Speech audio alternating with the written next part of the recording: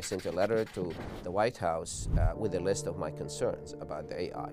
We would like to have it on the right track. I received a response from the White House on April 17th, so it's not affecting people, life, or jobs that bad. They have to understand the implication on the society, the implication on business, the implication of technology. The AI has a very powerful way of thinking and connecting. We don't want it to go to the level where it starts thinking by itself.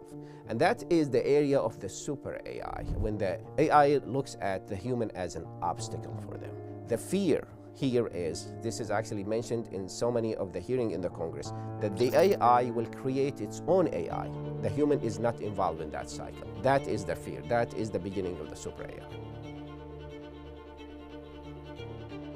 With artificial intelligence, or AI, being inserted these days anywhere from a PDF file to a toothbrush to a death calculator, the development of this relatively new technology that is taking the world by storm is going at full speed and is being fueled by companies like Nvidia, AMD, and OpenAI right here in the Silicon Valley.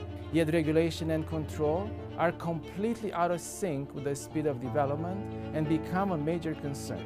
Today, we sit down with Ahmed Banafa, professor of engineering at San Jose State University, an expert in AI and cybersecurity.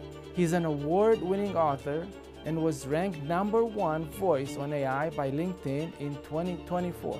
He has been interviewed by major media on this topic and joins us in the studio today. This is Bay Area Innovators, and I'm your host, Steve Espas. Ahmed, welcome to our program.